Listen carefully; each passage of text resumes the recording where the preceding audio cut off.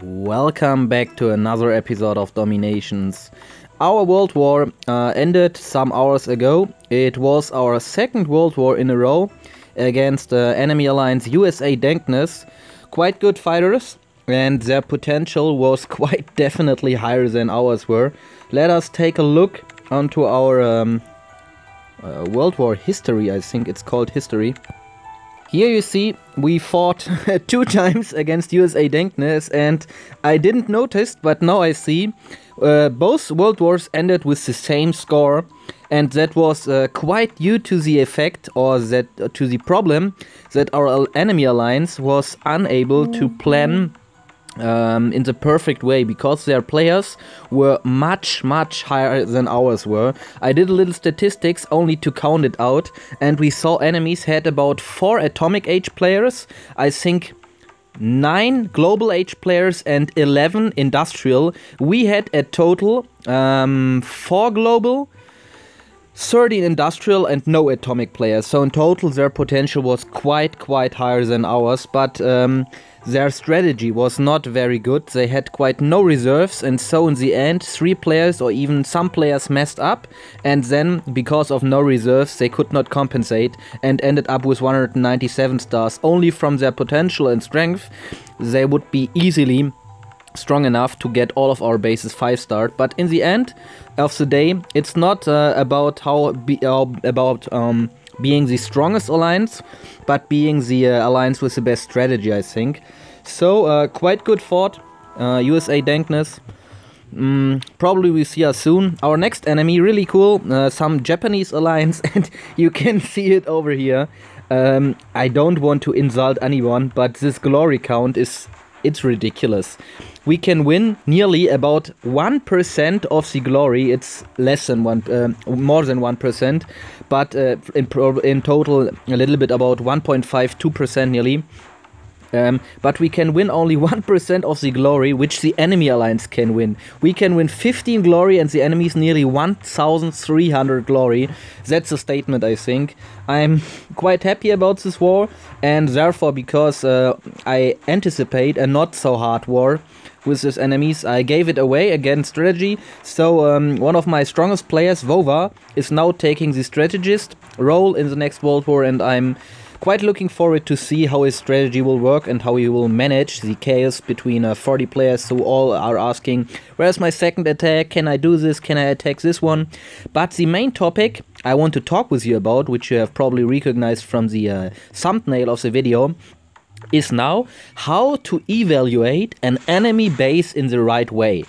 And that's a very important topic I recognized, because at YouTube, but especially at YouTube over here, but also in my alliance, I quite very often hear that some people are saying, oh, my enemy is 2 ages above me, he is 20 levels stronger, and this, in my opinion, are absolutely no arguments, because the age is a little bit depending on the strength of an enemy, that's sure, but because it is also depending on the buildings, the amount and the upgrade stages of buildings, but the level of an enemy is quite such very bad predictor how good his defense or offense is.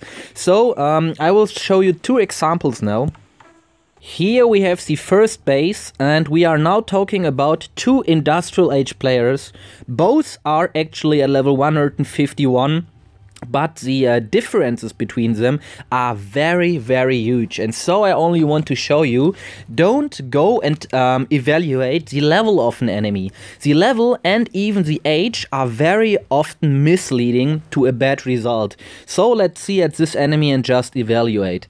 I have made a plan to show you or to guide you through this, and we are starting with the age of the enemy, because from the age down you can anticipate, for example, the amount and the upgrade stage of the traps the enemy has. So for example, you can see a global age player would be able to upgrade his traps higher than an industrial player. This guy is at industrial level, so he can only have about 6 or 7 barbed wires, and these barbed wires can at a maximum slow down your troops by 50%, not 55%.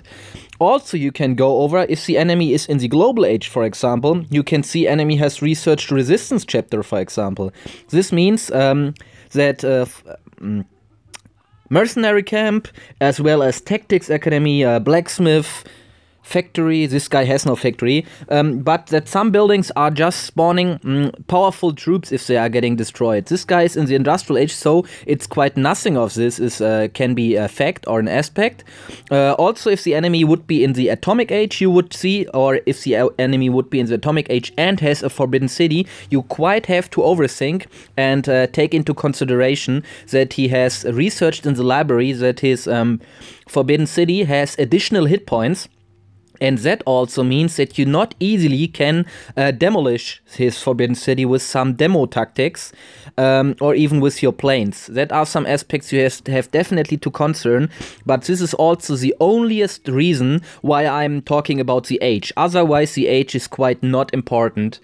Yes, resistance chapter we talked about. Also the world wonders you can imagine or you can take into consideration. So you can see, especially for a Kreml, an Acropolis, and at least a Versailles. These are the strongest defense buildings, defense world wonders, which you have to consider. Versailles, because they could be placed at very attractive positions, and they are slowing down your troops in a tremendous way, in a huge range, and they can be destroyed, but their effect cannot be destroyed. Same with Acropolis, this effect can also not be destroyed, but the Kreml can be destroyed. I don't know, probably the Kreml effect is also working longer, even if it got destroyed. Next, the amount and the level of the defense buildings. Let's see over here, we have 4 mortars. One mortar is still in gunpowder age, so level 4 mortar, very weak. 2 enlightenment age mortars, level 5, quite okay. And 1 industrial max, strong mortar, level 6.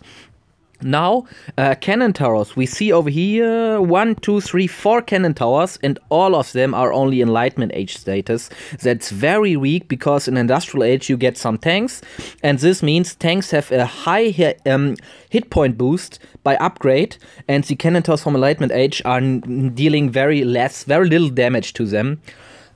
Sniper towers.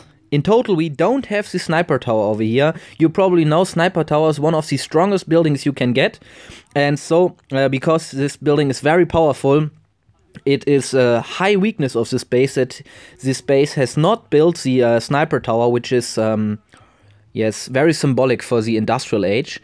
Tank depots, where we have no tank depots, you see. Only Enlightenment Age stables and 1 gunpowder stable. Guys, take this into consideration. Here are only running some ponies around, some unicorns, no tanks at all.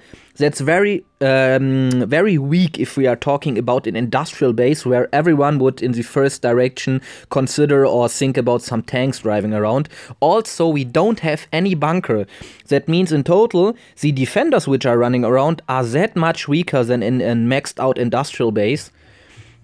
Also, we have no Acropolis. That means here we have not boosted any defenders. If you have some tank depots or even bunkers in the site or in the range of Acropolis, these spawning defenders can be very, very painful to you. Next, where you can talk about what we talked about now is just a little rough analytic, which everyone can do just to estimate or to evaluate how strong an enemy is. If you now want to do it a little bit more nerd-like or a little bit more specific and in detail, you can consider some more aspects, which I'm mentioning now. For example, the free spaces, because if you have to attack a base, it's very essential that you try to anticipate whether does the enemy want to make you attack from one side, then where does the enemy want to attack you, and where are the traps. So consider that in all free spaces, so for example at the street and at spaces where are no buildings, that there are some traps probably, and when you are rallying, try to rally at a position where a building stood before, because then there can't be any more traps, and that's very safe. You can also consider the generals, which you can see from the Enlightenment Age above to the Global Age. You can have 2. In the Global Age, you can get a 3rd general, and in the Atomic Age, with the Pentagon, even a 4th general. You can also look about the walls. How high are the walls? How high are the gates? And have we some different types of walls? Over here we see level 9 walls in total. For industrial age players, this is quite okay. Nothing to critic about. The gates are only also at level 9. That means the gates are high weaknesses in this base that you can just remember.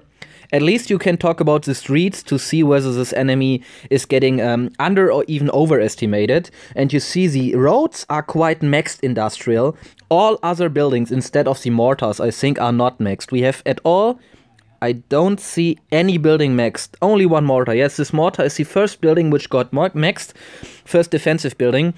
That means only the street is maxed, and the street is giving you, like you probably know, very, very high amount of experience points. So when you're leveling your street, you are nearly increasing by 10 levels. That makes your base look very much stronger, but in total it didn't give you any advantage in defensive way. In total this means we have analyzed this base. Now let's go on to the next base. Over here you see, this is quite a similar base if you are just going from the level. And that's what I want to learn you, or what I want to show you. Don't evaluate or analyze only the level. The level is very, very misleading. And I will show you now why. In the last base we talked about, we have quite weak mortars. Over here we have 2 level 6 maxed out mortars, 2 level 5 mortars. But now it's coming. The cannon towers are all maxed out industrial age. Also, we have a sniper tower, also maxed out industrial age. We have no stables like in the other base. We have 3 maxed out tank depots. Then we have 2 maxed out bunkers. In the other base there were quite no bunker and no sniper tower. And at least all of this are staying in the range of an Acropolis. That means very powerful and boosted defenders will spawn over here. What you just are not seeing in the first way if you just take a close or a few look at this base. Here you can also talk about some free spaces. I can tell you this is my base, and I blurred the names because it has no sense to talk about which player this base is. It's just to take a relation, because it's no matter that it is my base. I only took my base because I'm quite at the same level, or I were at the same level like the other guy, and so you can really good compare both bases. In total you see very many free spaces over here, and in the most free spaces I have placed some traps. So if you are rallying, you have to decide or to anticipate where to rally, because if you are going to the free spaces, you will get frozen by some barbed wires. Also the generals, at the other base we had 2 generals level 10. Over here we have level 16 and level 15 generals, and the Napoleon has a quite huge range. The walls are at level 11, and some of the walls, 39 currently, are at stage 12. The gates are even at stage 13, so nearly no weaknesses inside the walls, and very strong walls. In total 2 levels higher. That's about 6,000 more hit points for every piece of wall than in the other base.